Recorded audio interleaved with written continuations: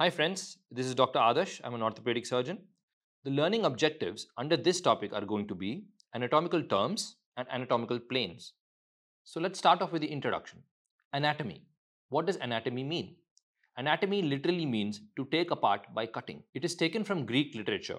The study of the structure and the interrelationship between the various systems of the human body is known as anatomy. The most important type of anatomical terms are directional terms. To detect and locate various parts of the body in relation to each other, these directional terms can be used.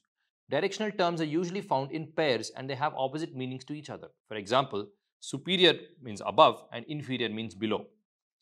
It is important to note that directional terms are relative to each other. That means they only make sense when you mention one part of the body in relation to another.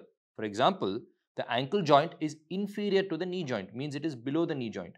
But at the same time, both the ankle joint and the knee joint are both inferior to the hip joint. The first pair of directional terms we'll be talking about are superior or cephalic, which means above. For example, the head lies superior to the neck. The opposite of superior is inferior or caudal, which means below. For example, the legs lie inferior to the abdomen.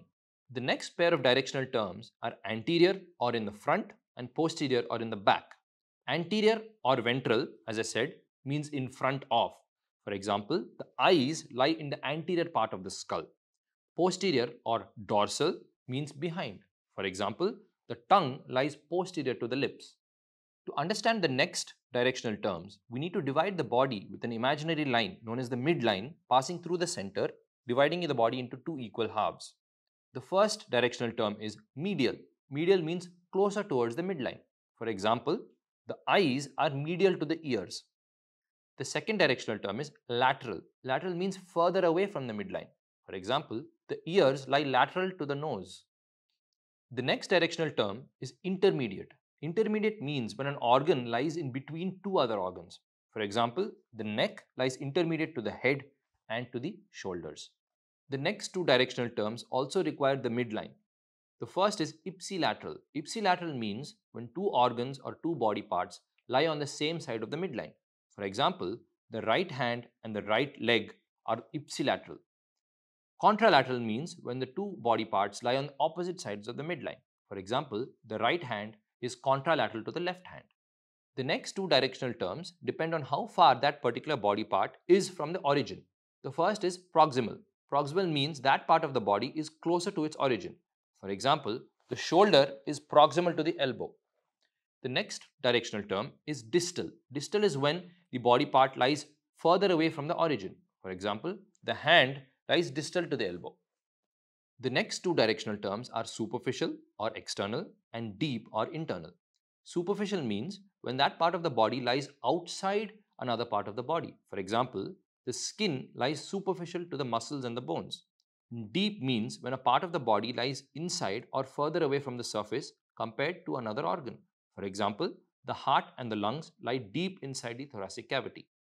Now that we're done talking about directional terms, we're going to talk about anatomical planes. Various parts of the body are studied relative to planes. Planes are imaginary flat surfaces which pass through different parts of the body. The various planes used are as follows. The first one is the sagittal plane. This is a vertical plane which passes from anterior to posterior or from front to back. The mid-sagittal or the median plane is that sagittal plane which passes exactly through the center of the body, dividing it into the left and right equal halves. A parasagittal plane is a type of sagittal plane which does not cross through the midline and divides the body into unequal right and left parts. The next plane is the coronal or the frontal plane.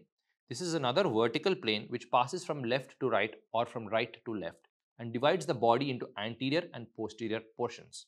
The third plane is the transverse or the cross-sectional plane, which is a horizontal plane dividing the body into superior and inferior parts.